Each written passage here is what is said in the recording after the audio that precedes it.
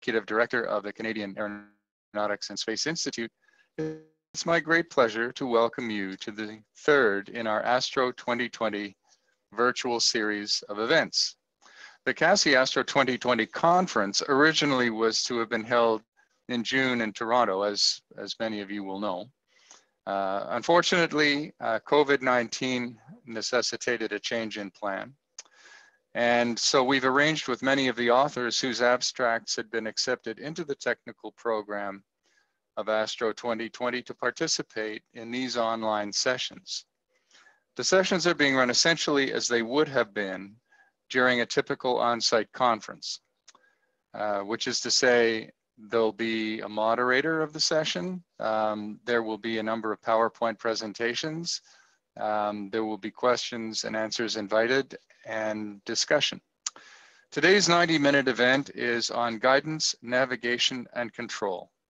And it features 4 presentations. And the session will be moderated by Dr. Phil Ferguson. And for those of you who are unfamiliar with Dr. Ferguson, he is the NSERC Magellan Aerospace Industrial Research Chair in Satellite Engineering, also Director of Star Lab, and an Associate Professor in the Department of Mechanical Engineering in the Price Faculty of Engineering at the University of Manitoba. Is there any time left in the session? We can. Yeah, that's a whole lot of credentials for Phil, and we're very grateful for him to be moderating this session. Phil, by the way, is also the editor-in-chief of the Canadian Aeronautics and Space Institute journal, CASJ. So I'm working personally. I'm having the pleasure of working with Phil to restart the peer-reviewed version of that journal. And I'm hoping that those of you who are out there in Etherland might be interested to submit an article to the journal, which is a whole other topic that we'll be happy to discuss at some other time with those of you who are interested. So today the presentations will be followed or even interspersed with questions and comments from you in the audience, and we strongly encourage you to participate. I think all of you have logged on using the URL and you're using your desktop. Those of you who are doing that will see that there's a chat button somewhere on your screen, probably in the lower right-hand corner.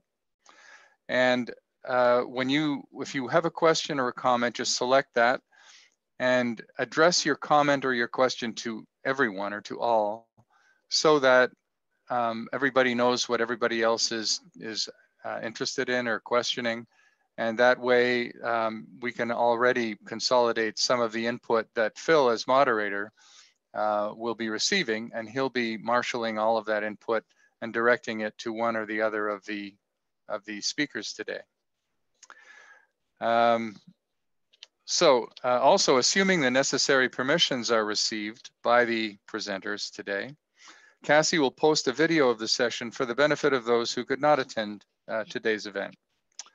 So that's it for housekeeping announcements. And now I would like to hand off to Phil to begin the session. Thank you, and welcome everybody to this session. I first want to apologize for me not being able to turn on my video today. With the pandemic and the different regulations going on at the University of Manitoba, I'm forced to work from home. And I'll also, I'll take this minute to plug SpaceX and say that I join most of, I think, the community in rural Canada that can't wait for better satellite internet services. And so I'd like to throw a shout out to Elon Musk and say, let's get on with your network of satellites. It's going to help us all get internet in rural Canada.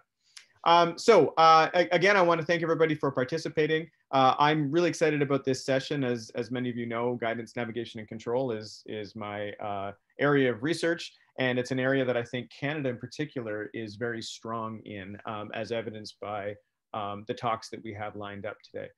We have talks today that are going to span a broad array of different topics that range from drones and satellite denied environments, and even using drones for developing new guidance, navigation, and control technologies.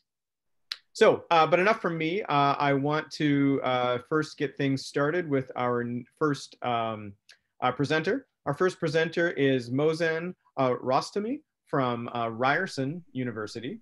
And they will be giving a presentation today on the development of an enhanced ground-air control station equipped with an advanced virtual reality headset for stratospheric airship applications in satellite-denied environments. So we're looking forward to that. And with that, I would like to ask that Mohsen share their screen and get started.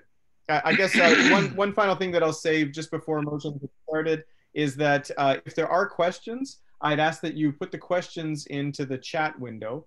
I will be monitoring the chat window, and then once Mohsen is done with his presentation, we will go back and I'll read out the questions as they come in, and we'll execute the questions that way. But we'll let Mohsen finish, go right through his presentation uninterrupted. So take it away, Mohsen. Yeah, thank you so much. Hi, everyone. Let me share my screen. So, can you all see my screen now? Okay, perfect. So, this is Mohsen Rostami from Ryerson University. I'm a PhD student, and I'm doing my PhD program at Ryerson University under supervision of Professor Jun Chang. The project that I would like to talk about today and share some of the outcomes and current actually developments that we have had so far is about a project we have from Ryerson University with a company called Columbia. MyTax is also supporting our project. The title is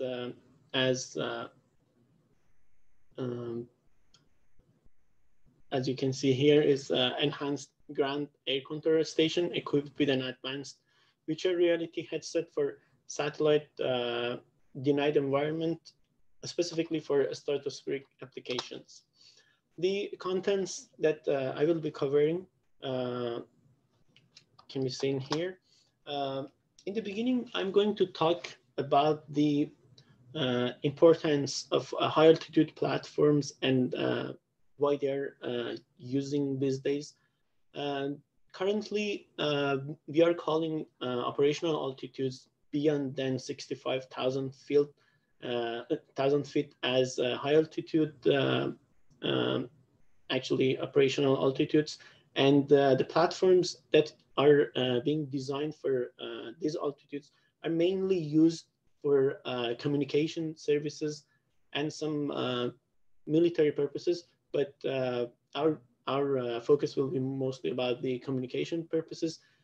These platforms are able to stay at these altitudes for long times, say months or even years, some of the platforms. The work that is being done, the main reason for this work has been that the company is looking for a ground control station for the platform that they have for their high altitude station work. The importance of this ground control station is that it can be used either on the ground by the operators on the ground or by pilots while they are losing their connection with satellites. So we are calling this situation as satellite denied environments, and they can use it for these purposes and connect to the high altitude platform, which is providing the communication system there. As you know, we have different types of ground control stations. Some of them are stationary with different purposes. But currently we are seeing some portable ground control stations in the market as well, which, as you can see in the right-hand side, what I have, the first picture is showing a stationary ground control station. And the second one which is mostly used by the drone companies and small drone users, is called portable ground control stations. And the third picture that I have here on the bottom, it's what we are calling FPV goggles, which are somehow a virtual reality-based ground control station that can do the job of the popular ground control stations without the need for those large infrastructures. And the good thing about them is that they are portable, small, and much less expensive. They can be used in remote locations and remote zones, which makes them a great choice for us to use in Canada. The project that we have defined is to develop an enhanced portable ground control station, which is equipped with an advanced virtual reality head-mounted display. And the main usage will be for long-range application. As I mentioned, there are some FPV goggles in the market, but most of them are not being used for long-range applications, and that's where they have this lack actually right now. So one of the focus that we have is to develop this type of ground control stations. And the second thing is that we want to come up with a platform that can be not only be used by the pilot at the end, but also to be used for training purposes. So the operator or the pilot who will be using this platform from the beginning of training to the end will be using just a united platform to make the entire operation much more consistent for them. So different phases have been defined for this project. The first phase has been more focusing on the simulation part of the work and have the simulation environment on the VR headset. The second phase of the project is going to be more talking about the experimental work for low altitude cases and then for high altitude scenarios.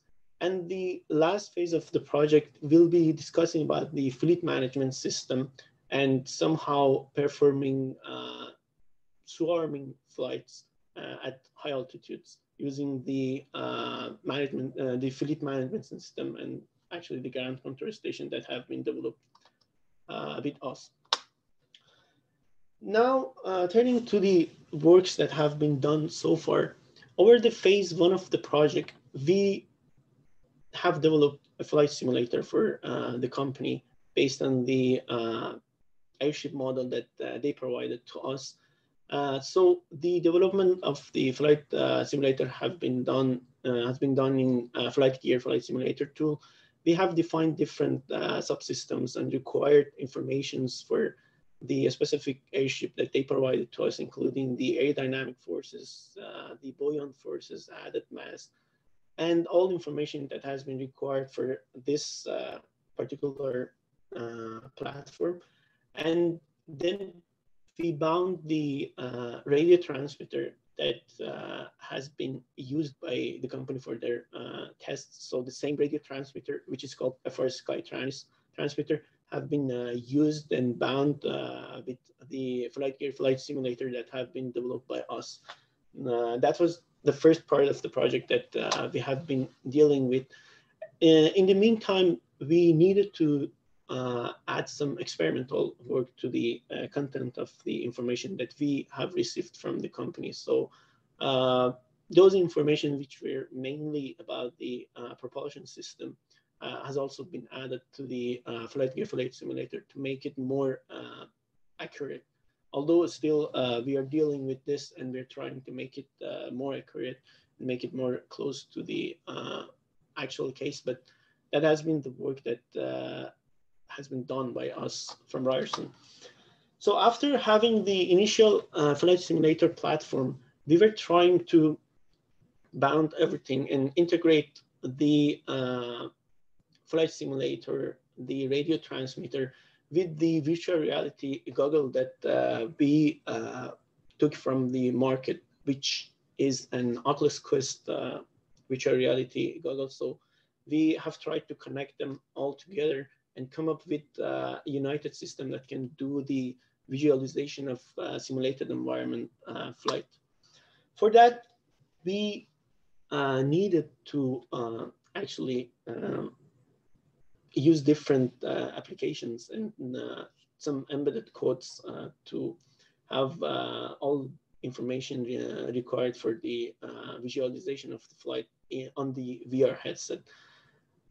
First of all, in order to have access to the flight visualization, we have used Visual Desktop application, but this application is not an open source application, and we needed to use the embedded code in parallel with this application to be able to have the 3D information of the radio transmitter and the flight deck that you can see on top right hand side of this slide. So we actually defined the flight deck and also the SolidWorks model of the radio transmitter that we wanted to be used for this project, and then integrate all this information using the Visual Desktop application SideQuest and Unity tool. Via Wi-Fi, we could have the real-time visualization of all information while we were trying to simulate the flight environment. In the next slide, I'm going to show the current version of the flight simulator that and the view that we can see from the virtual reality head-mounted display. So as you can see here, what I have in the background is the head-up display that can show us all required information, including the altitude, latitude, longitude of the aircraft operation, as well as the different required information from the commanding radio transmitter that, as I mentioned, it was an FRS Sky radio transmitter. So all functions have been defined, and while we're doing the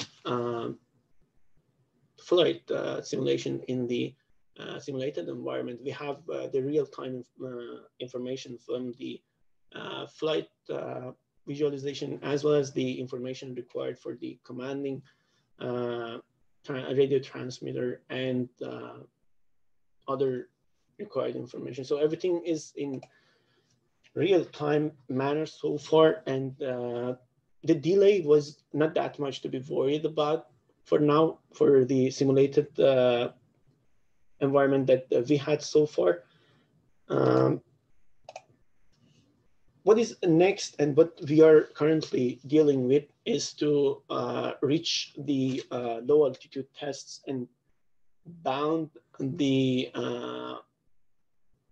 subsystem that we have with a low altitude platform, and then go for the high altitude platform that will be provided by the company. So for that, we started to have the same radio transmitter and the same camera that will be used probably by the company for a high altitude purpose. So we are trying to bind the radio transmitter with the drone, with a typical drone, and also the camera, and have the initial ground control station for the actual flight this way.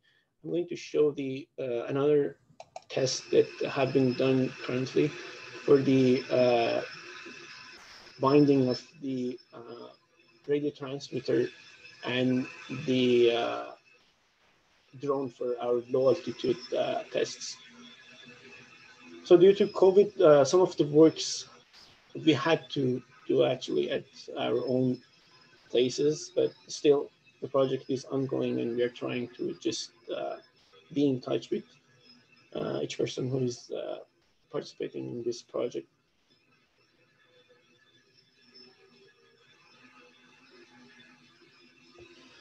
So yeah, that was another part of the project that we have done so far for low altitude tests.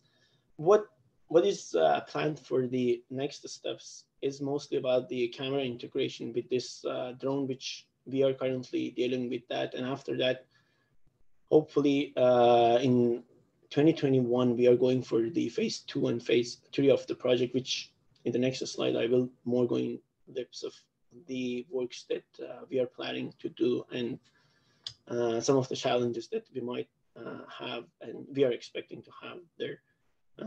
Which will be mostly about the high altitude tests and some kind of real-time communication tests and swarming information flights.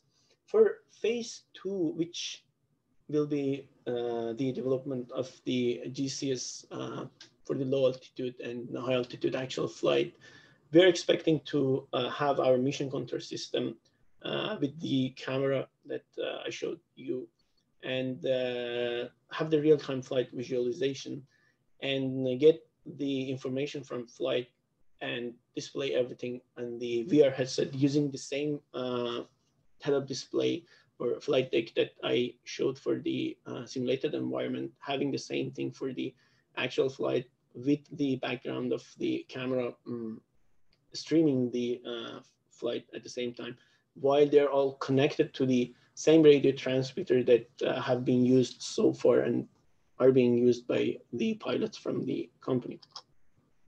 For the phase 3 of the project, which will be mostly about the swarming flight formation, we are expecting an autonomous operation, which for that we will require to develop our own computer vision algorithms or use the existing ones and enhance them to try to do the obstacle and object detection and recognize the size of the size, orientation, and motion of the objects that will be seen there. And also, as here we are talking about the swarming flight formation, so the arrangement of each airship will be very important for us. And actually, the maintaining the parent-child concept, having one airship as the parent and the other ones as the child to follow the parent airship would be of interest there. So different techniques will be used to assure that we have we can minimize the accidents and enhance the traffic and operational capabilities, which somehow would end to an autonomous virtual air traffic control management system that we're expecting to reach by the end of phase 3. And yeah, that was all that I wanted to share with you for today. And these are the references I have used. Now I can take your questions and see. All right. Thank you very much. That was great. We have one question lined up right now from our audience. It comes from Rachel Lorsa. And so the question is, what range of communication latencies are you expecting under real-time conditions? And how will you manage VR sickness while transmitting delayed data to the HMD? First of all, for the first question, I guess what we were expecting was less than 3 seconds. If I'm correct, that's what I remember right now from the notes that we had in our text for the proposal. And how will you manage VR sickness while transmitting delayed data to the HMD? Well, as we are currently using Wi-Fi and to transmit all information that we are receiving from the even simulated environment and the VR headset, and the delay was acceptable. And as you saw in the flight visualization that I showed from the simulator work, it was in the range that we were expecting. But what we are actually more worried about is about the actual flight that the camera delay that will happen there. What this is what we are expecting to have some challenge there. And we are mainly relying on Wi-Fi for now. If it was about low altitude, we could talk about 5G, but as you know, above 30,000 feet, we don't have the 5G availability or 4G availability. That's also an issue for us. There are some techniques that we have been studying. I don't remember exactly the name, but there are some other techniques that we are expecting to use them actually for the high altitude case. Okay, thank you very much. I don't see any other questions here now. We'll give people a minute here if they wanted to jump in. I guess I've got a question then, if we've got a little bit of time. So what do you see as the next biggest technology growth area in along the areas of virtual reality? I mean, we've seen a lot of advances in the past of virtual reality. What do you think our next big milestone is likely to be in this area? Well, the thing is that when we had the smart mobile phones in the beginning, it suddenly took the interest of everyone, and we saw it everywhere that everyone was using it. I think similar thing will happen there. Maybe not just like this large large virtual reality at mounted displays, but like glasses that we are seeing outside. I'm expecting something like that gonna come out very soon, and later maybe lenses replace this, and everything might be much more interesting in this way. Even in the movies, if you... Okay, very good. Yeah, you can see most of them.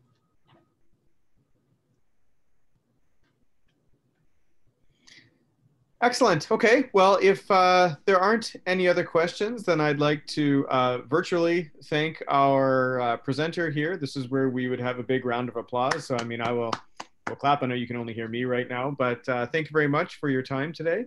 And we can move on to our second presenter. Our second presenter is Abulasad Elgamoudi from École de technologie supérieure. His talk will be on robust UAV tracking using LEO satellites, TDOA, FDOA measurement under uncertainties. So please join me in welcoming Abulasad.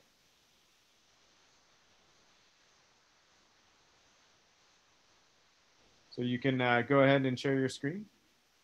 Yeah. Excellent. Yeah. Okay. Did you see? Hello, everyone. Yes, we can see your screen. Okay. Yep, looks good. Do you hear? Okay. Can I start? Hello? Yes, you may start. Looks good. Hello, everyone. In the beginning, I would like to thank all for attending today. I am very happy to have this chance to present my work. Before I start my speech, let me introduce myself. My name is Abulasad Elgamoudi. A PhD student under supervision of Professor René Landry and co-supervisor of Dr. Hamza Benzerrouk. So today I will share with you my presentation titled Robust UAV tracking LEO satellite using time difference of arrival, frequency difference of arrival measurements under uncertainties. So, in fact, my presentation is divided into 6 parts: objective and overview objective, and my contribution will be introduced in the introduction. And also, second one will be problem formulation. Proposed approach will be third one, and to explain with what the approach that I have, and also performance validation, simulation results and analysis. Finally, will be conclusion and future work. Let me start with first one, introduction. Everyone can ask what's the interference, or can be asked what's the type of radio frequency interference. As we see from this figure, that's the regular one. It's for communication, for received signal from, for example, from TV signal. And when anyone or anything can make jamming, like we see here, the jammer can interfere with the original signal, and we see this lose every signal, all signals. So there's many types of the interference. Can you see, or the source of the interference? Can see it come maybe from Earth station, or maybe come from air, as you can see here, from UAV in the TV system, or also can see here, for example, this is like for mobile communication for Iridium, for example. You can receive the signal from UAV, as we see from this slide.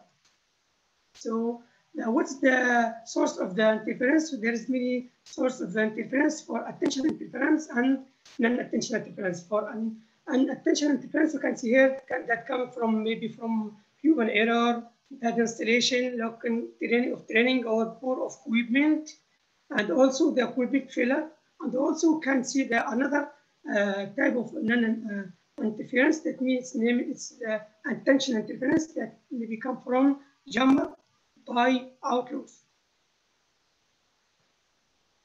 And also how can to achieve the accuracy, or how can to geolocate, because there's many techniques can overcome for the interference. The geolocation and target tracking is the one part of the, or one method to geolocate, or to know or to overlapping for the interference. So we want to know what the interference comes from. So there is first you can to measure the interference source. There's many methods or many techniques can use. For example, as angle of arrival or time of arrival, also time difference of arrival, or frequency of arrival, also frequency difference of arrival, and so on. And this some examples you can see here from the, you can see this the time of angle of arrival, and also receive signal speed, and also we can combine two techniques together to get more accuracy, and we can reduce number of sources that we need. You can see here, you can combine two techniques, time difference of arrival with frequency difference of arrival. You can see here, for example, here in this time difference of arrival, we need at least 3 sensors to measure or to calculate the source place that receives signal.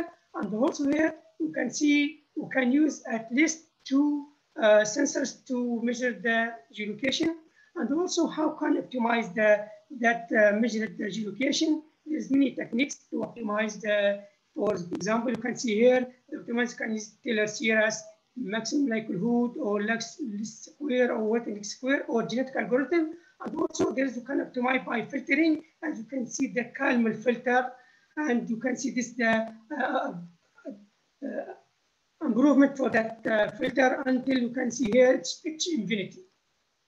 So here also you can see this block diagram. You can first when you receive signal, and you can make geolocation measurements, and also some techniques you can use the optimizing approach, and the other one you can maybe use the optimal state that used for that what were focused in my study. So in my study, we'll select from the whole. You can see we'll use the time difference of arrival combined with frequency difference of arrival, and also we'll optimize using quadratic Kalman filter, which with H infinity in the same time, and also we'll compare it with the CKF. So here this is the main contribution. You can see the main contribution of my study to achieve the accuracy UAV tracking and geolocation that moving in high speed and large rotation, and also predict the algorithm performance under low intensity. And also we consider that as the case study, the LEO satellite constellation in the 72-degree Arctic region. That why we use this one, because the GPS signals weak in this region. So now let us move to the problem formulation. You can see that we consider 3 LEO satellites, IRIDIUMSAT, to track unknown RFI in circumstances of uncertainty, and also various scenarios was established to locate UAV tracking. You can see from like see from this figure. So now what's the let's go to proposed approach. You can see here that, as we say, there's many scenarios that I see. So first, you can see from the block diagram, first you can use the same parameter to calculate time difference of arrival and calculate frequency difference of arrival individually. And after that, we combine 2 techniques together, time difference of arrival with frequency difference of arrival, and we optimize using H infinity with Kalman filter in the same time. So here, as you can see, the mathematical model that we use. So this is the general equation we used for the system state and the geolocation measurement. And you can see here the mathematics for time difference of arrival, frequency difference of arrival, and this was hybrid technique for time difference of arrival with frequency difference of arrival. Here you can see this the quadratic Kalman filter, this the general algorithm that used for quadratic Kalman filter. And also here, you can see this algorithm or equation for H infinity filtering. And for our technique, we can see we combine 2 techniques or 2 methods together, H infinity with quadratic Kalman filter, to achieve the good accuracy and high accuracy. I mean, a high accuracy with a high uncertainty. Now let's go to how to achieve the performance and validation. You see this from this equation. You can see the facial maximal, facial information matrix we will calculate to achieve the Kalman lower bound with, you see here, this equation with the system state, and this for measurement of geolocation. And now we can show you the simulation result and analysis. And from this one, we can see as a real signal or as a real situation that we use for the simulating. And also this is the parameter that I use for simulation measurements and to check the result. And here, when you use the time difference for arrival, you can see this tracking with 3 satellites, LEO satellite as Iridium satellites, and this is tracking of the filter. See, we can see from this figure here, we use the time difference of arrival, the target tracking. You can see we use CK if it's diverging from the target trajectory. This has a green color, and you see this is the original, or you can see the true trajectory of UAV. And you see this one for H infinity quadratic Kalman filter. And also we can see here from this figure, this is the performance for, you see this is the target position and target, this is the for target position, and this is for target velocity, and this is the rotation speed. You can see that when you use time difference for arrival, it's so high root mean square error. So when we use the frequency difference for arrival, you can see the trajectory. You can see this almost close, not very well, but it's better than time difference of arrival.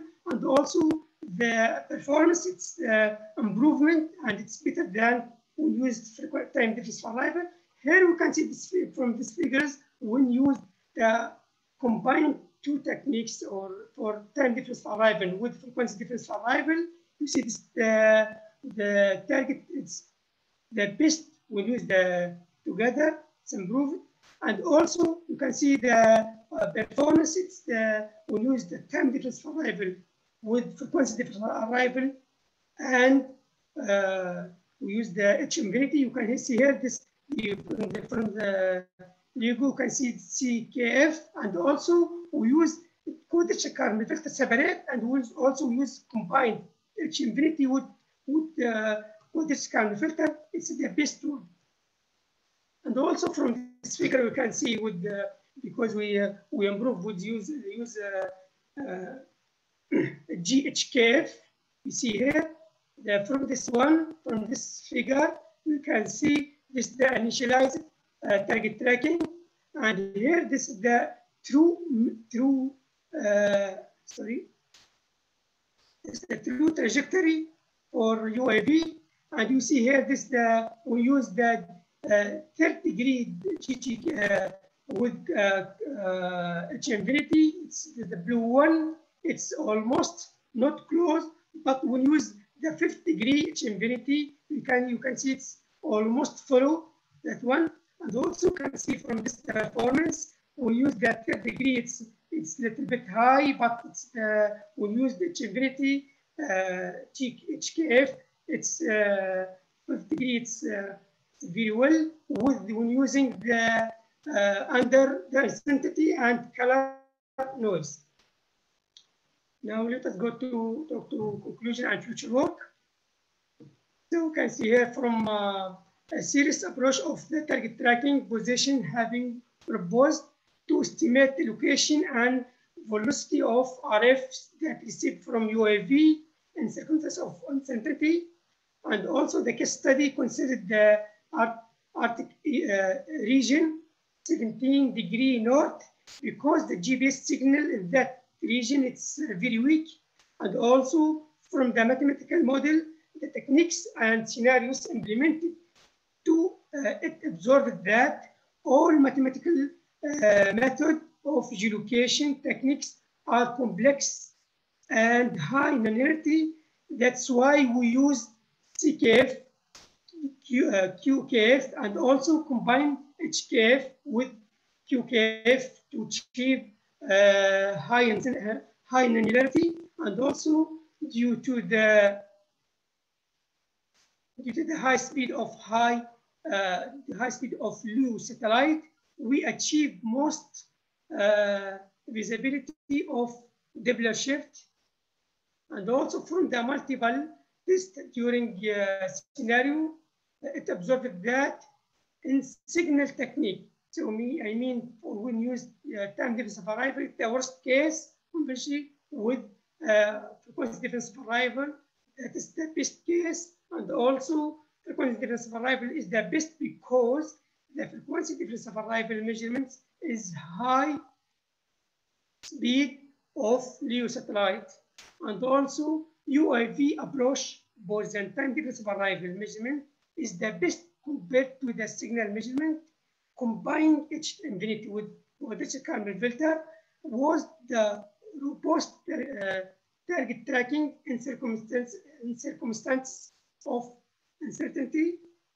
So in future work, creating more scenarios of UAV tracking based on additional geolocation techniques such as angle of arrival, power difference of arrival, and compared it with proposed approach, and also consider an error estimation of position and velocity of UAV achieved by H infinity quadratic Campbell filter with different values of gamma, and also working to improve target tracking estimation with developed filtering in circumstance of scenarios with position uncertainty, comparing the algorithm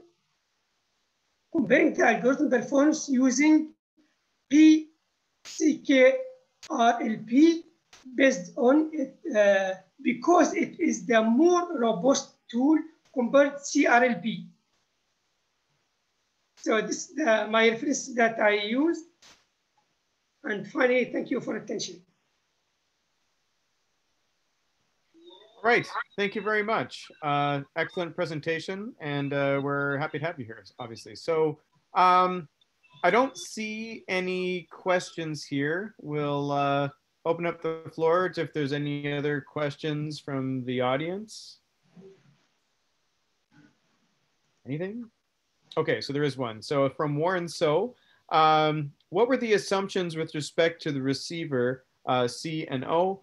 As a follow-up, do you need to prime the H infinity QKF, or does it converge with any initial conditions? And then finally, do you plan to implement the H infinity QKF for onboard processing?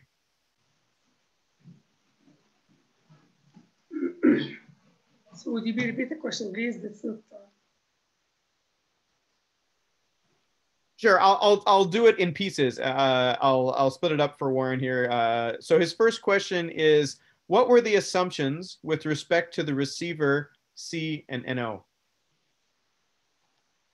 Assumption? Yeah, so the assumptions with regards to the receiver performance. Did you make any assumptions about that? No, because we proposed we receive signal as a simulation. We receive the just for time we calculate the time arrival and the frequency Doppler, and we use covariance to calculate that one. Okay. Warren's second part was, do you need to prime the H infinity QKF, or does it converge with any initial conditions? So maybe you could talk a little bit about how you set up your initial conditions and what that convergence behavior looks like. Yeah, we start, we use the initial values to calculate, to estimate the first one, and after that we continue the scenario for performance.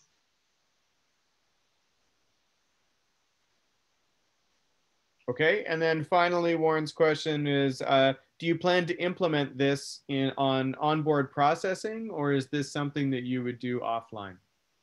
Yeah, right now we use it as offline, but for the future, we plan to use it in the home. Okay, thank you. Warren, feel free to post any follow-ups there if you have any questions, or if there's any other questions from anybody else in the audience. Okay, thank you, Warren. I've got a quick question. I just wonder if you could speak a little bit about the extendability of this method to planets other than Earth. As you know, we've on the way to Mars right now is a drone that needs some mechanism for navigating. We have plans of putting lots of robots and on the moon, and we have challenges moving those devices around on different planets. What kinds of challenges do you think this method might be able to help with when we start to extend our presence to different planets? And could this be applicable in different areas? Yeah, as you mentioned now, because it's difficult to use for use to calculate with satellite immediately. So we plan to maybe use with the drones as experimental, and we compare it as a real situation. Excuse me, Todd, can I add some point on this question? Okay. Sure. Yeah, as I am co-supervisor of Abu, just to answer your last question, it's very interesting, yes, that you ask about space and space exploration, because what we are doing, of course, Abu is working on simulation, more on simulation, but the last step with other students is to implement this on a software-defined radio and fly on drone, okay, using real LEO satellite constellations. And of course, it will be expandable, and this is in our full interest to expand this to space exploration, for example, on Mars, when you will have, for example, only one satellite or maybe two, or during a very short period of availability, and where you can apply this technique, yes, for sure, to localize for example, the robot on the surface, or a drone flying over the surface, and so on. So yes, it's in our plan to expand these techniques to space exploration. That's interesting. That's really exciting and very timely, given the roadmaps that we and as Canada and other countries around the world have for expanding our space exploration beyond Earth. So that's really great news and nice work. Yeah.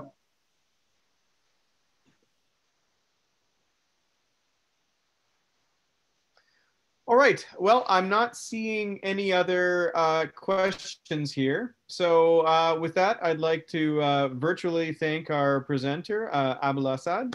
And we will move on to our next presenter, also from École de technologie supérieure. This is Hamza Benzerrouk. And we'll be speaking on spacecraft, INS, CNS, Pulsar integrated, TDOA positioning and navigation solutions. Okay, it's like I'm your straight man there, Hamza. I'm setting you up. Okay, give me just a few moments. No. Sorry. Just a new share. What is it? Oh, just 1 minute. Give me a second. Up. Where is the PDF? Okay. Share screen. Yes. Yeah. Here we are. Can you see the presentation? Yes, we can. Looks okay. Good. Okay. I will make it in full screen then. Yeah, so I'm Hamza Benzerrouk. So I'm a PhD in aerospace instrumentation, and I work as a research associate at l'ASTRO laboratory in ETS, École de technologie supérieure.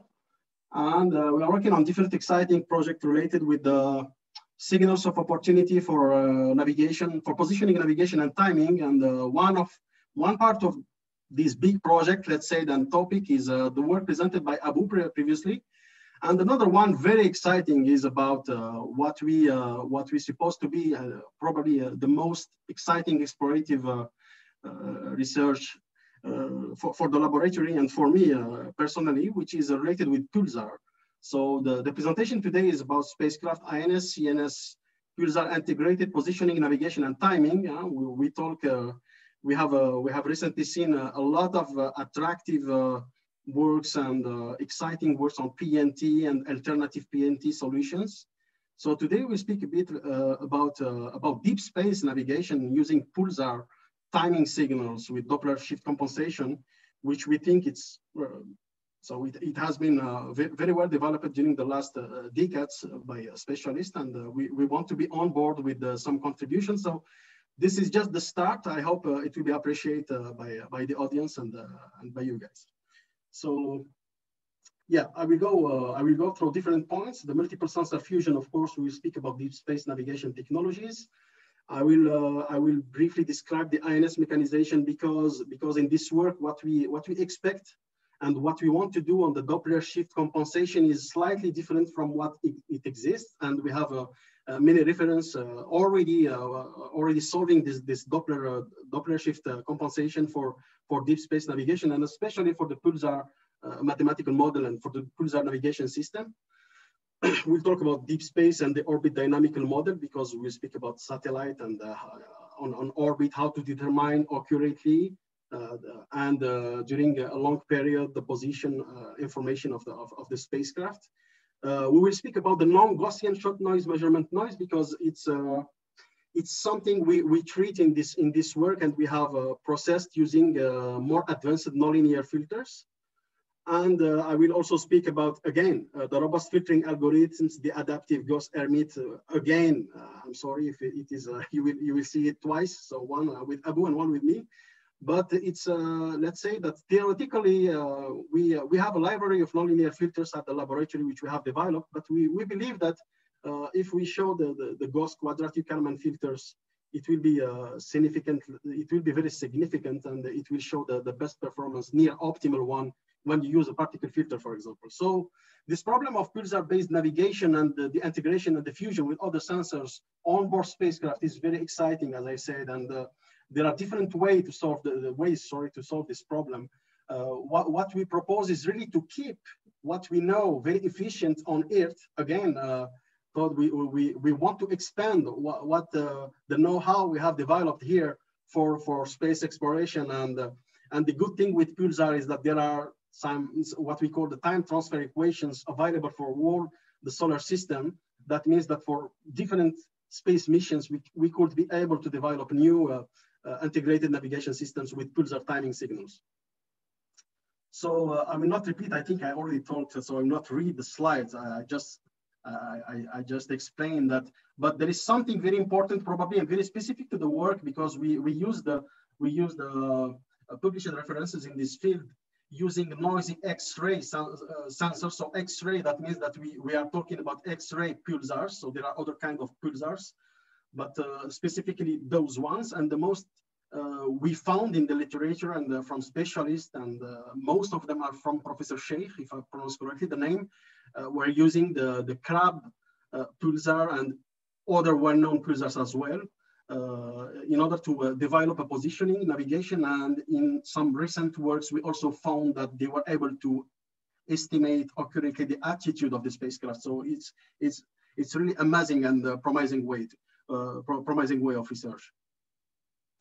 So the X-ray pulsar positioning source. So we talk about the source of signal, okay, with a period, with timing model, and this is the neutron star, which we call the pulsar, and especially the X-ray pulsar. So we will receive by using the X-ray detector this signal periodically, and we will treat this information and signal using what we call the epoch folding approach in order to compare and estimate the time of arrival of that signal, because if we get the time of arrival, we will be able then to develop or to extract and construct the right measurement in order to implement our extended Kalman filter, for example, based on the reference we used, but other kind of more powerful filters. And very important is to mention that what we want is really unbiased algorithms and a robust algorithm against correlated noise and also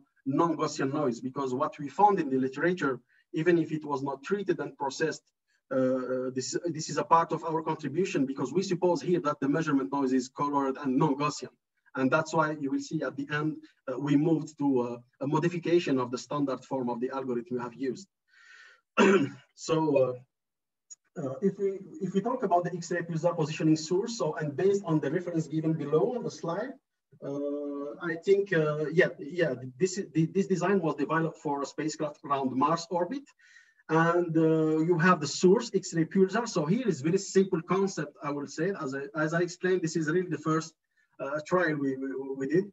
And I hope we will continue deeper with more complex situations. But I have to say that it's really amazing that we can apply what we know about multi-sensors, multiple sensors networks, positioning techniques, and everything which was presented by Abu could be applied for space exploration. And this is, again, an additional answer to your question, Todd, at the end. So we could imagine that we have a map of different and the positions, information of the different X-ray pulsars, and that will form a network in space, so that we will always have at least an availability or a visibility from a minimum number of pulsars, so that we can maintain a certain accuracy of positioning and navigation for the space mission. So that's why I said it's really exciting.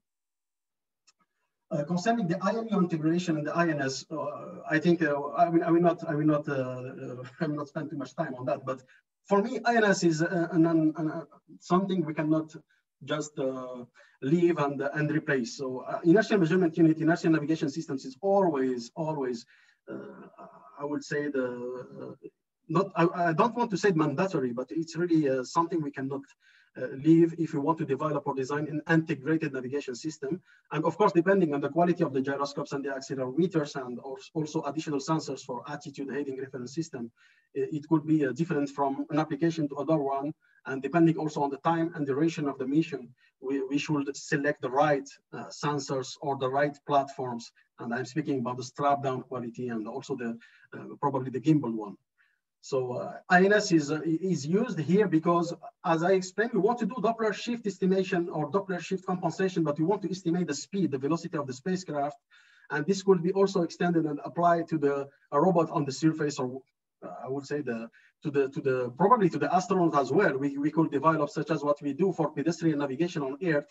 We could think that probably an integrated systems on the suite of spacesuit of astronaut would be also something which could be feasible and which we could realize in the future. So these are the equations of integration. Of course, when we talk about inertial navigation system, we speak about the initialization step, which is really important, and about the integration of position, velocity, and the attitude, which is very, very important when we speak about spacecraft on orbit and spacecraft control or UAV flights, such as the Dragonfly mission, which is very exciting on Titan. I was on a seminar even yesterday and today before the presentation, and it was exciting to see the plans they have made and the advances of that mission. So all these techniques we can extend to space exploration indeed, and we know that there are different coupling approach, different fusion algorithm and architecture we could use, and we could develop and expand, of course, for these kind of missions. So yeah, this is just an artistic image we made at the lab. So for this space navigation based on integration of celestial and pulsar attitude and positioning system. And as I mentioned in the reference on the slide before, the analysis was made using the autonomous spacecraft Solar Explorer with the sun-centered inertial Cartesian coordinate system, and the orbit dynamical model was simplified, such as is given on the slide. And other simplifications were made, in fact, according to the acceleration variation on AX, AY, AZ, so that we had a very simple solution to predict the velocity and then compensate it, but at the same time treat the problem of this compensation at the filtering framework side by using a modification of the standard algorithm in order to take into account the bias, the colored noise, and also the non-Gaussian noise, which could appear during the photo detection, because each photon from the pulsar will be detected individually and should be compensated individually at the same time. So this is the crack pulsar parameters and the table of parameters we use and developed. Sorry, not developed, but which we use as a model of a reference. This is the celestial navigation system equations for attitude estimation and attitude observation. So this is something also taken from references, because we think that for position and velocity or for position of the spacecraft, we should use this fusion between pulsar and INS, but for the attitude itself, we need something like star tracker or celestial navigation system to observe the attitude from another point or from another sensor, even if this will create some other problems, but I think we will be able in the future to handle this kind of asynchronous measurement. So the pulsar navigation measurement is based on the time transfer equation, of course, as I said, and on the figure previously shown from Mars, Sun, and the SSB, the Solar Center, Body Center. So that's something very important, because by using, is it okay on the timing, or should I go fast? Todd? I think you're doing okay. Okay. So based on that diagram, we should have the time of arrival at the spacecraft location and the time of arrival at the SSB, and then we could be able to develop a TDOA approach in order to, as I said, construct the measurement for the Kalman filter and then observe and estimate the position of the spacecraft. Okay, so.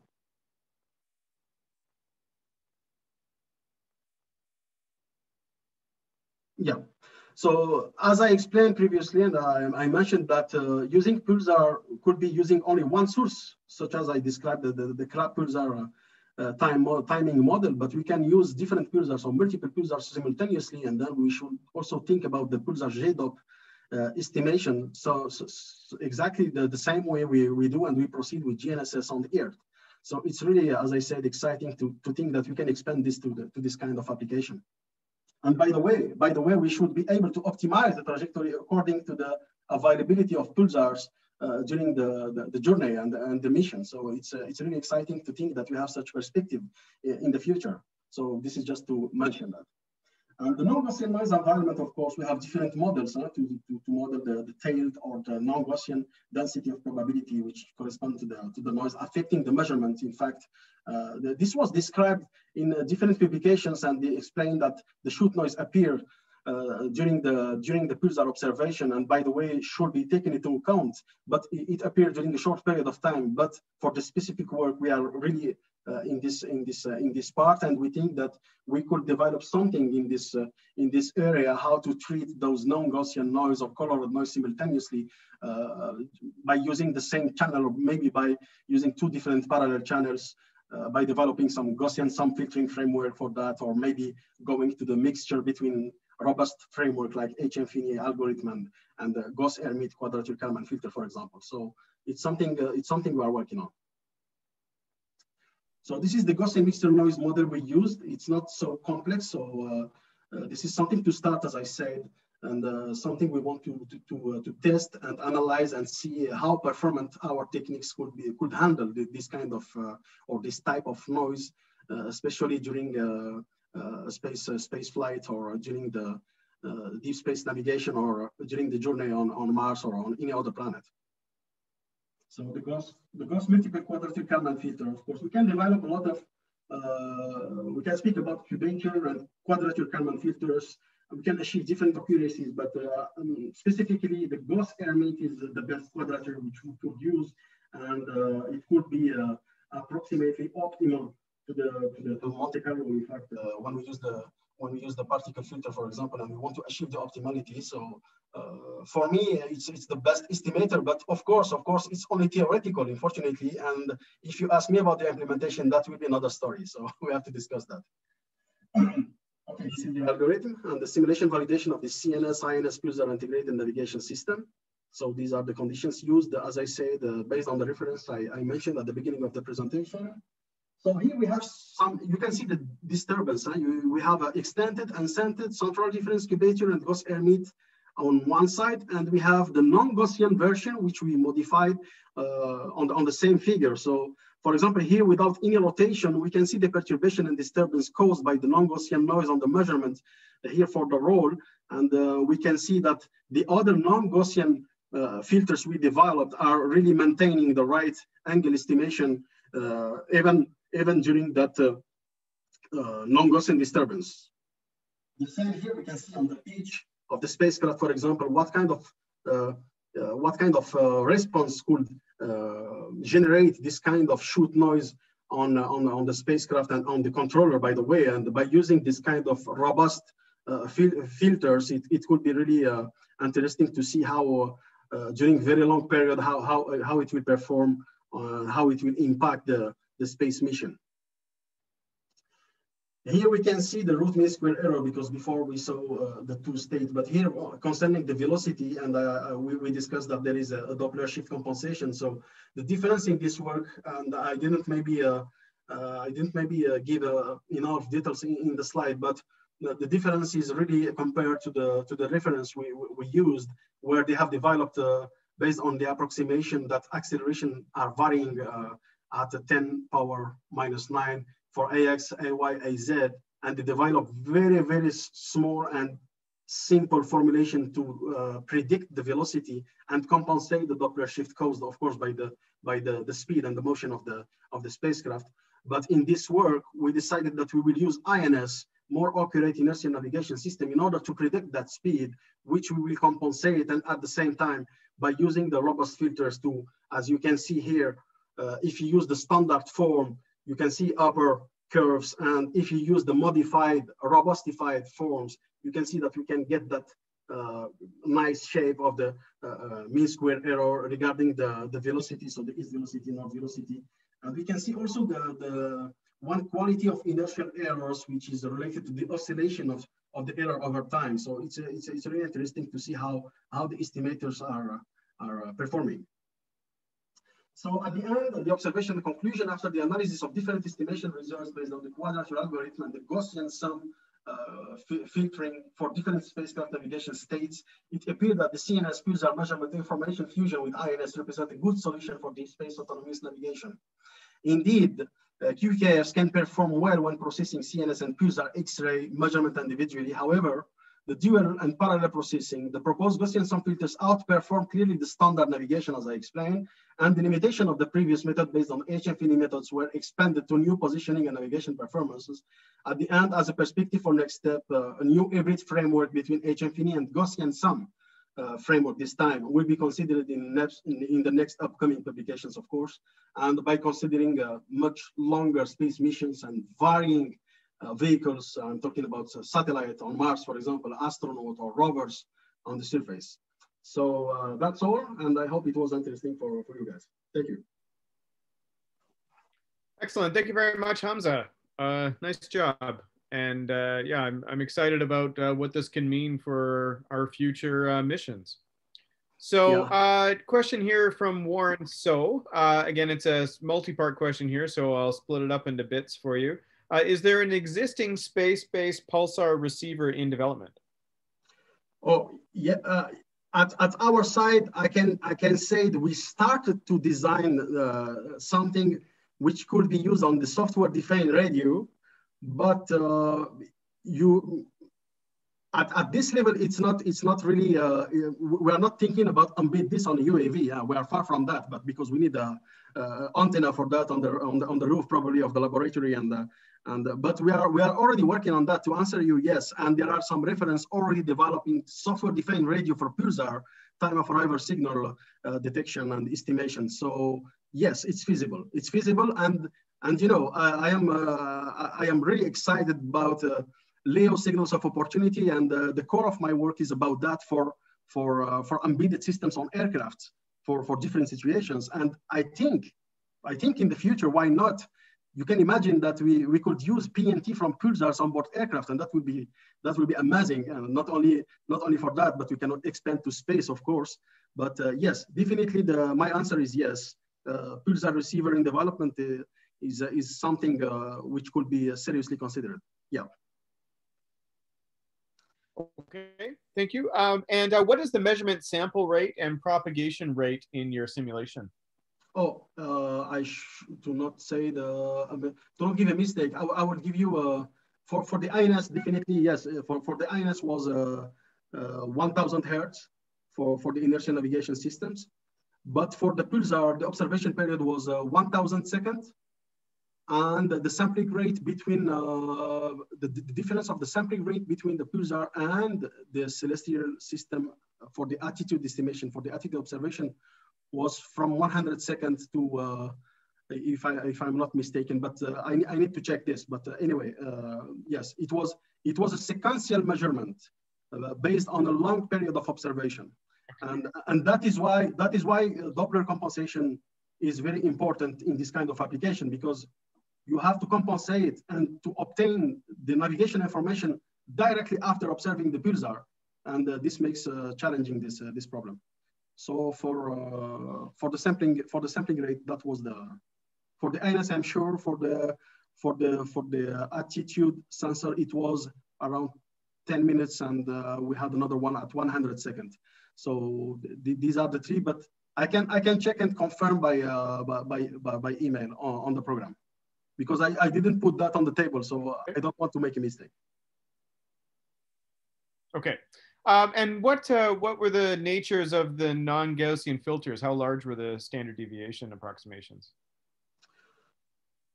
Actually, I have to say that for this theoretical work, because I didn't find personally and my colleagues a clear measurements or a clear standard deviation or clear variance identified already for the application. So what we did, to be honest, is to make a scale of different level of noises by using the Gaussian mixture model I shown on the slide. And we just started from the lower to the worst case. And we have seen that the algorithm and the filters were really performant. So we don't have really, we don't have clearly identified or real values. So we are waiting for real experience, hopefully to have those kind of data set. But yes, as I say, this is the first work we have done on this. So hopefully we will get it soon. Okay, and then Warren's last question here was, did you assume isotropic pulsar signals? Were they evenly distributed or distributed some other way? Oh yeah, that was the assumption. As I said, based on the reference we used, it was assumed to be an isotropic source providing the signal in all directions. Okay.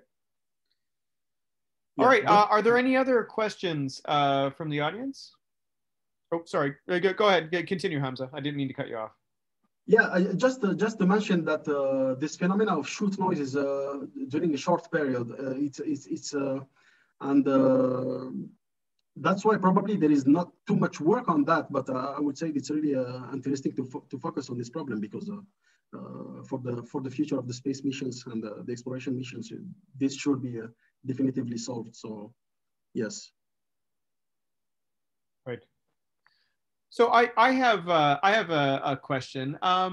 So as you know, as I think many people know on this call, the space industry is historically risk averse, and people tend to shy away from new algorithms and new navigation methods for fear that they won't work when we're in deep space. And sometimes I think that one of the most important aspects of a piece of new technology is not necessarily how well it works, but how reliably we know when it doesn't work. Now, you mentioned in your work measuring and estimating the GDOP, similar to how a GPS receiver would work. I wonder if you could speak a little bit about the ability of your filter to accurately track and predict what the error, a little tighter. How accurately does your actual error fall within your covariance bounds? Excuse me, Phil, but it was it was interrupted. Sorry. Oh, sorry. Yeah. Did it break up? Yeah. So I guess really what I'm getting at is how well does your true error fall within the covariance bounds of your estimator? Oh yeah. So first, I would say in order to answer that, I need to get back to what is the reference for any estimator. So these are nonlinear estimators, and in the space industry, we are very familiar with the extended because it's reliable for the engineers, but it's easy for them because they know how to tune it, how to ensure the convergence of the filter and the consistency and so on. So to answer your question, the goal, yes, is that the filter will perform well and will stay in the band, will stay under the upper band of the covariance, so that the system first becomes always stable, and at the same time we ensure the convergence of the estimator. But to have a clear answer is we are working on it in parallel is to develop a tighter bond, which could be a kind of a key parameter that engineers could use. For example, if tomorrow I will present this system for a future space mission, and then the same question will arise, so I will be able to show you the tighter bond, which is the real lower bound for this nonlinear estimation problem affected by colored noise and non-Gaussian noise, so that I can prove and demonstrate that my estimator is always converging to that lower bound. So this is the way I see. This is the way I see how to answer your question. But more than that, how to solve this this problem that you exposed. Excellent. Thank you very much. You're welcome. All right. Are there any other questions? I'm not seeing anything else show up. All right. So with that, I'd like to thank you, Hamza, and the great work you guys are doing at ETS there. Thank you very much. Thank you. Thank you so very much. At this point, we will. Thank you. So I will now. I'm the next presenter, so I can introduce myself. I am, as mentioned, my name is Philip Ferguson. I am a associate professor of mechanical engineering at University of Manitoba. I'm also the NSERC Magellan Aerospace Industrial Research Chair in satellite engineering at the University of Manitoba. And so the presentation that I want to talk to you all about today is about one of my passions that I sort of alluded to in my previous question, and that is finding ways to make sure that the space technologies that we develop have a clear path towards technology readiness, and making sure that we have ways to link together the great research that's being done in journal articles and conferences like this one, finding ways to make sure that that gets into the hands of people in industry in a way that's useful to them. And, you know, I think Canada in general has done a really good job of finding pathways towards technology development. The Canadian Space Agency has done great things through its STDPs, the Space Technology Development Programs. But I still think that there are gaps that exist, particularly when it comes to guidance, navigation, and control algorithms. And what we really need are better hardware in the loop simulation tools that allow us to verify these great guidance algorithms that we're coming up with, fancy control algorithms. And these challenges become harder and harder when we start thinking about environments that are further and further away from Earth. So one of the ways that we've looked at my lab, the Space Technology and Advanced Research Laboratory, or STAR Lab at the University of Manitoba, is we're looking to leverage drone technology to help us simulate the dynamics that we expect to see in space and on other planets. And that's really what this talk is about. So, you know, we're all quite familiar with technology readiness levels. We talk a lot about these when we think about developing new technologies for space. You know, if you're not familiar with these, it's basically a TRL1, or technology readiness level 1, is sort of as we progress up through these levels up to a finally mature level of TRL9, which represents actual spaceflight proven technologies.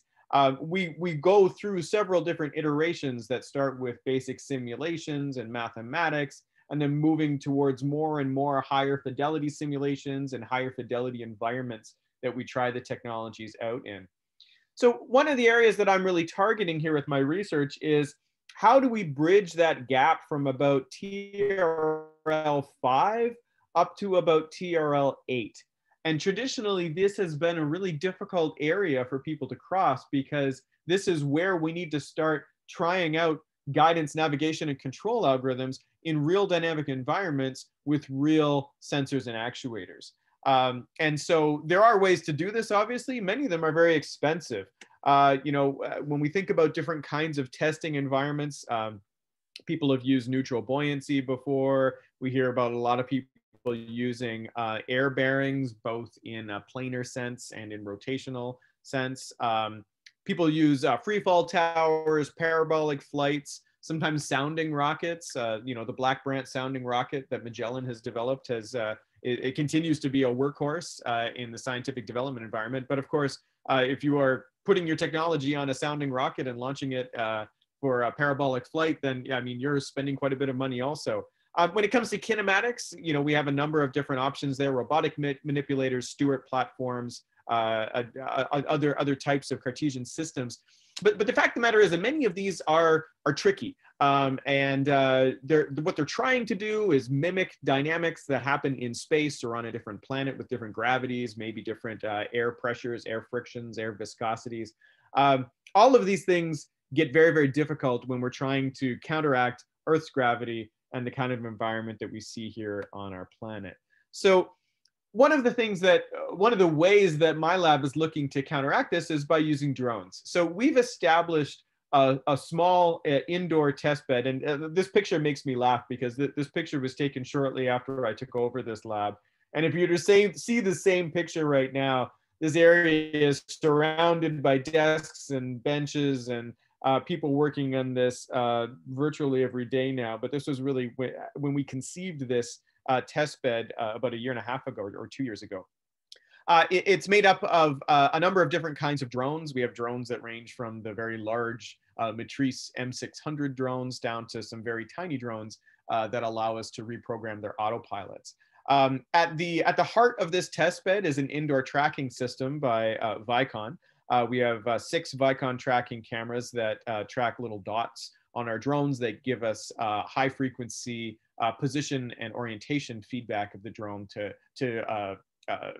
basically replace GPS, because of course within the lab we don't have access to GPS signals. But really what it is that we want to do here, it's one thing to just go ahead and fly drones in the lab and get position feedback and demonstrate great control algorithms. But really what it is that we're trying to do is I want to make this drone, or perhaps say a satellite hanging underneath the drone, I want it to feel like it's in a different environment than it actually is. And I want to use that drone platform to provide the vehicle that simulates the dynamics. Now, what makes this particularly tricky is the dynamics that I'm trying to simulate have to be, somewhat by definition, they need to be feed forward. I need to be able to provide feed forward dynamic compensation that makes the drone now all of a sudden feel like, for instance, it's in microgravity. Or maybe we make the drone feel like it's in Martian gravity. Or maybe we make the drone feel like it's in the gravity of the moon Titan, but now we're also mimicking air viscosity that is not present on Earth.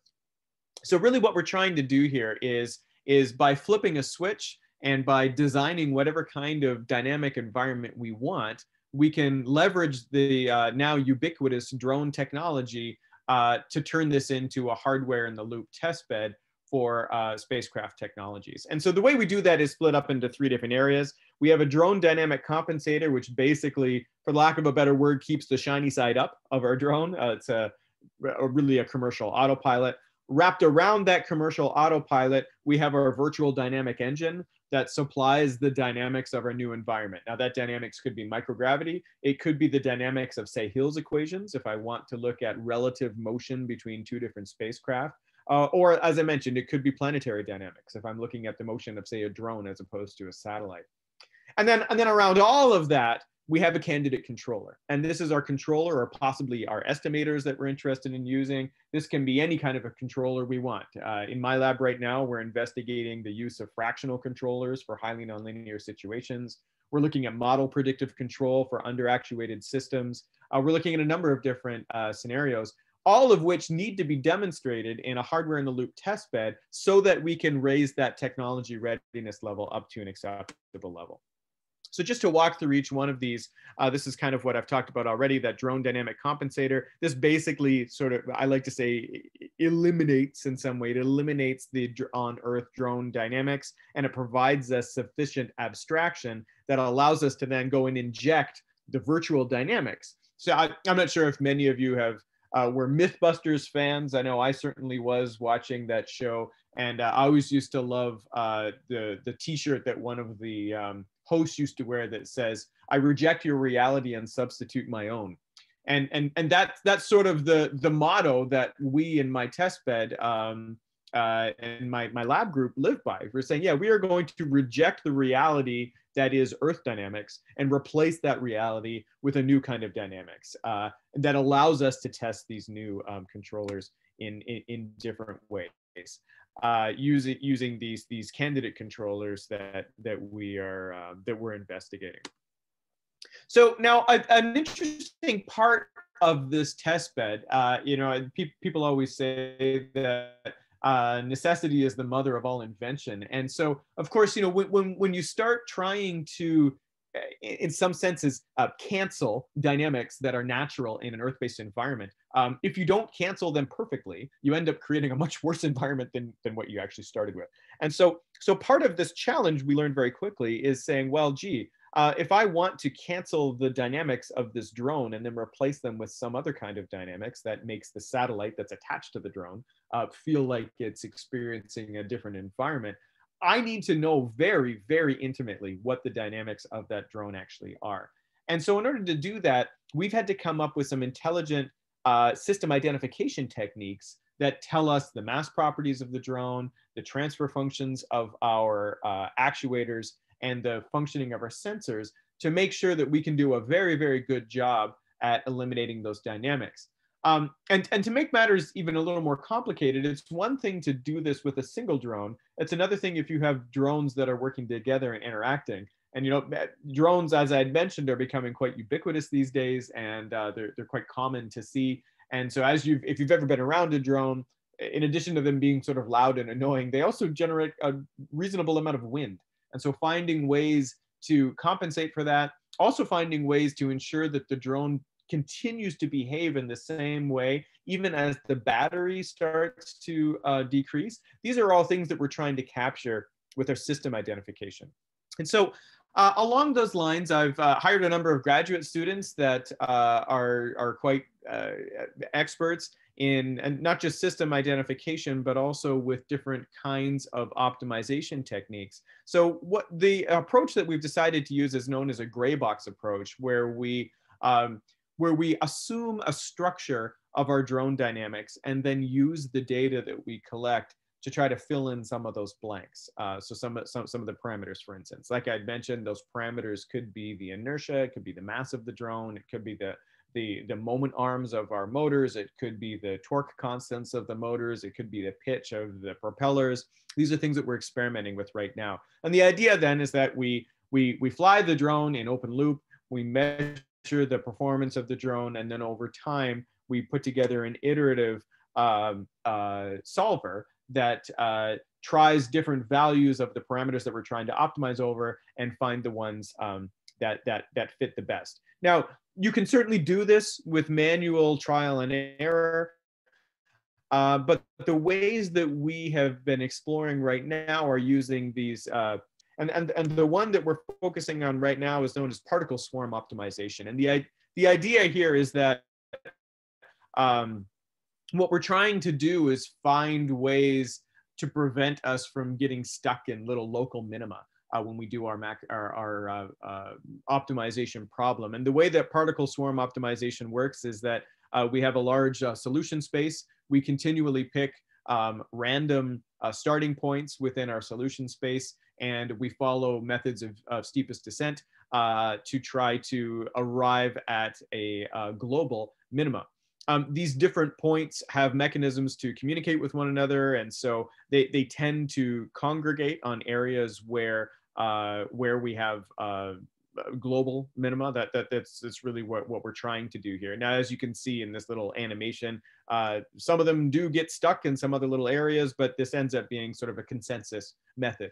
And so using this method, we've been playing around with this right now. These are not by any stretch our final results. In fact, as I am speaking to you today, if you had looked at a previous version of this schedule for today, it was originally going to be my master's student, Amin Yahyabadi, giving this talk today, but he's now in the lab working on this challenge as we speak. But basically, this eye chart is our latest and greatest, the last set of updates that I got from Amin while he's working on this. And basically what he's trying to do is use a feed-forward controller to eliminate gravity on our drone, and that he's demonstrating the extent to which he's eliminated gravity by looking at what the closed-loop position controller needs to do in order to maintain a certain position. Now, in an ideal world, that should be nothing, because it should just be a microgravity drone.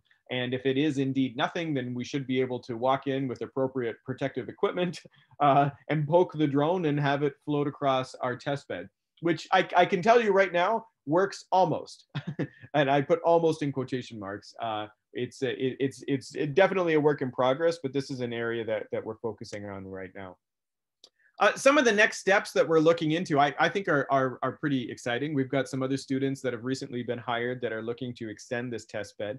We're currently in the steps of trying to evaluate our performance and translational motion, but we're also in the midst of a design project right now to design a new drone that will allow us to mimic rotational dynamics as well. For those of you that have ever worked with a multi-rotor drone, a quadcopter, you'll know that with only 4 rotors that don't rotate, that don't pitch themselves, you only have 4 degrees of freedom. And of course, a drone moves in 6 degrees of freedom. We have 3 degrees of translational motion and 3 degrees of rotational motion. And so what that means is that a drone is underactuated. And it means that you're unable, a normal drone is unable to maintain both a position and an attitude or an orientation at the same time. And so what we're investigating now are multi-rotor drones where the rotors are positioned on pivots that will allow us to maintain a different attitude of the drone while at the same time maintaining a different position. And so what this should allow us to do is now start mimicking, instead of just translational motion, we can start to mimic rotational motion as well. And what we're investigating are ways in which we can make our satellite or drone feel like it has more inertia than it really does, in addition to the viscous friction and other aspects that I talked about before. And I also, while I'm talking right now, I'm actually missing another meeting with another student group that is working to develop a test satellite platform that's intended to be mounted underneath our drones that will have an array of typical spacecraft sensors and actuators like small reaction wheels, little sun sensors, a magnetometer, that will allow us to now start trying out our new control algorithms and our navigation algorithms while mounted under this drone that's providing the different kind of dynamic environment that we need to do a complete hardware in the loop test.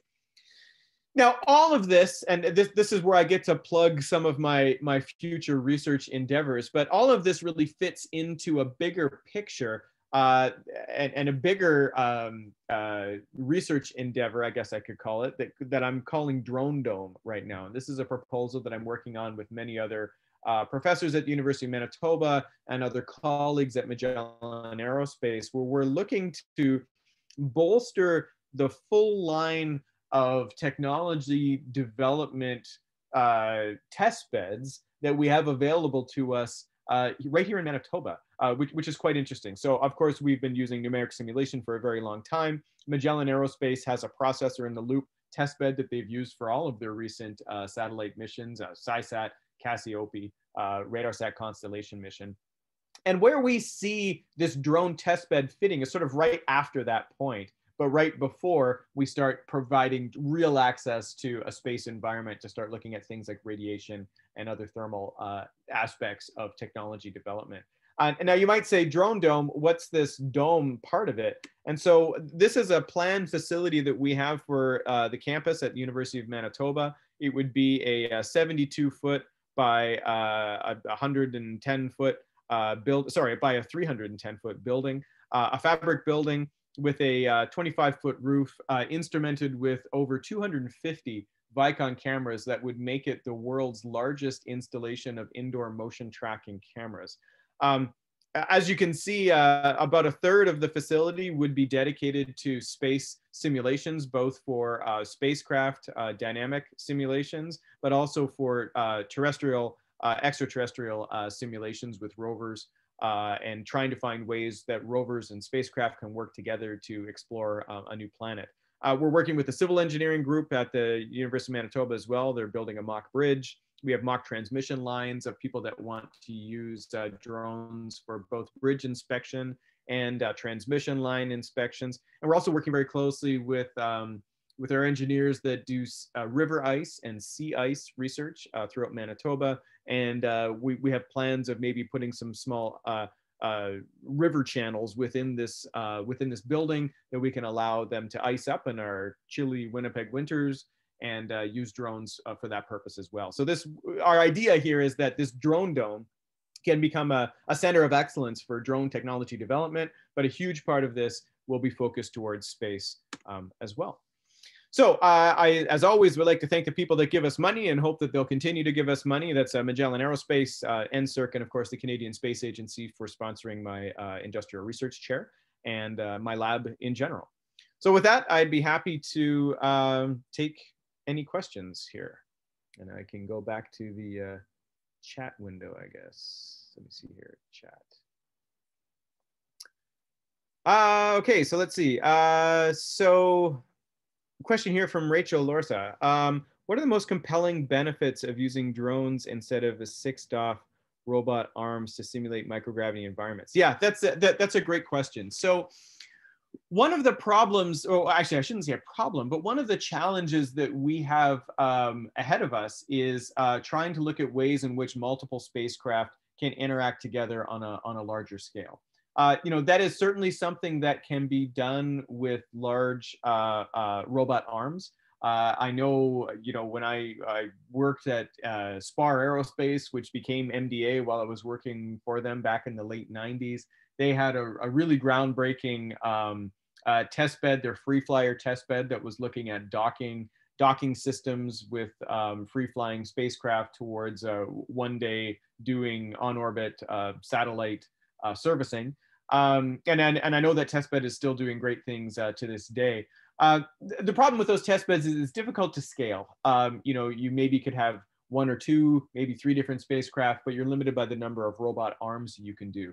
One of the reasons why we like thinking about drones here is that it scales rather easily with different numbers of drones. And we think, at least our initial signs seem to point to the flexibility that we get with drones seems to be a little bit greater than what we might have had with robot arms, and maybe perhaps a little less expensive as well. But I mean, it's a great point. There's many different ways to skin this cat, so to speak. And yeah, 6DOF robot arms are a great option.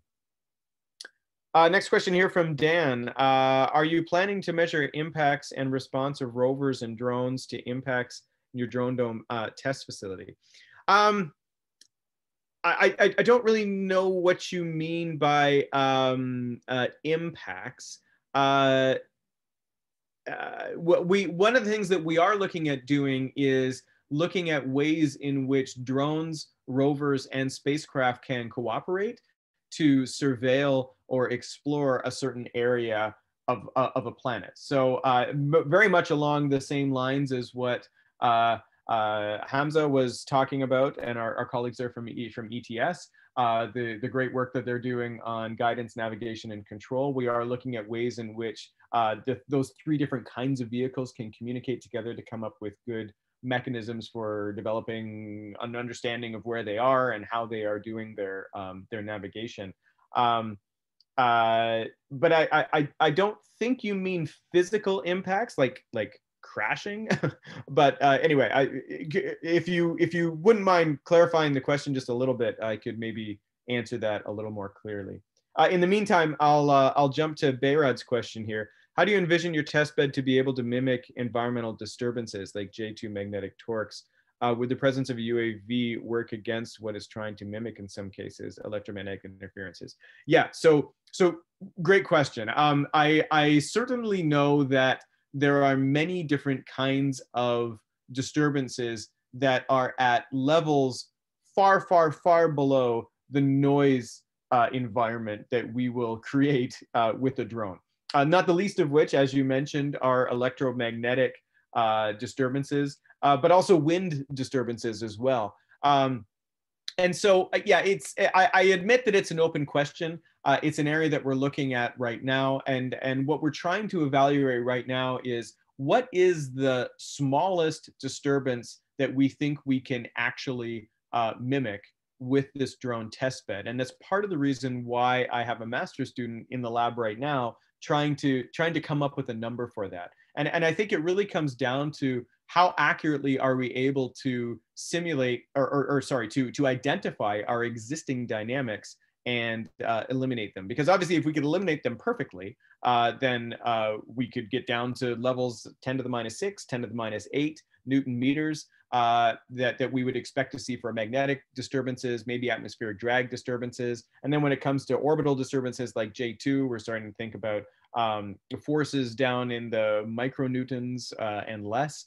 Yeah, so I think right now the jury's still out. I don't think we're going to get that low, but what I'd like to do is find ways in which we can, first of all, determine how low we can get, and then find ways to scale the disturbances appropriately in ways that allow us to do meaningful technology development, even if I have to over-exaggerate what some of these disturbances actually are to develop the technologies. So yeah, great question, very on point, and it's one of the things that my master's student is investigating as we speak. So this is very much a work in progress, and but we're very excited about it, and I know Magellan is excited about it as well as my industrial partner, and so is the Canadian Space Agency as we ramp up our exploration efforts in the future. Question here from Warren So. What is the expected maximum carrying weight for the drone? What is the size of the satellite test platform? Yeah, great question. So the students that are developing the satellite test platform right now, I'm pleased to say it's part of the capstone design course that goes on as part of the electrical engineering department at University of Manitoba, where they build up a system. And so as we all know, aerospace engineering is a highly multidisciplinary field. And even though I fall under the mechanical engineering umbrella, I tend to work across all disciplines of engineering, including civil, electrical, mechanical, and even sometimes biosystems as well. So I currently have the electrical engineering capstone students working on this test platform. I've given them a 3 to 5 kilogram target for their satellite. 3 is their requirement, 5 is their stretch goal. if they can, well, sorry, the other way around. 5 is their target, 3 is the stretch goal. But then on the flip side, the drone that we're developing right now, we're developing it to be able to carry up to 6 kilograms and conduct tests up to about 20 to 30 minutes at that weight. So as you can imagine, this drone is going to be relatively large. It's probably going to be the size of about a Matrice M600. If you've seen these is the ones that people use in the film industry. We are very rapidly going to outgrow my little indoor lab environment. And it gets more and more terrifying the larger drones are that we use inside this little netted area. And all the more reason why we want to move to our drone dome facility that hopefully we can break ground on next spring, funding pending. So yeah, great question. But that's really what we're targeting. What I'd really like to be able to do is to be able to basically strap a 3U CubeSat underneath my drone and have it behave as if it was actually in space. That's the pipe dream. And that's really what we're after with this test bed. All right, anything else? Okay, changing way of asking the question. Thanks, Dan. Sorry about that. Are you planning to measure dynamics and responses to subparts mechanisms of rovers, i.e. a robotic arm receive? Yes. Okay. Yes, actually. It's a great question because some of the things that we are looking at is trying to understand, say, deployment dynamics. I just had a meeting with my CubeSat team. We're part of the Canadian CubeSat program sponsored by the Canadian Space Agency, and we're in the midst of getting ready for our critical design review and thinking about our deployment mechanisms. And of course, we have questions like, well, what's going to happen to the spacecraft when we flop out our solar panels, or what's going to happen when we uncoil a antenna or something that comes out? Is that really going to mess with our dynamics? And of course, we can simulate that in MATLAB, but it's one thing to simulate it. It's another thing to actually try it out in real hardware. So yes, this is one of the purposes of this test bed, is to try to allow us to deploy mechanisms, have other things moving on the spacecraft, and have the spacecraft respond in a way that would be representative of it on orbit. It's a great question, and it was one of the driving factors for creating this testbed in the first place. That's a great question. Thanks, Dan.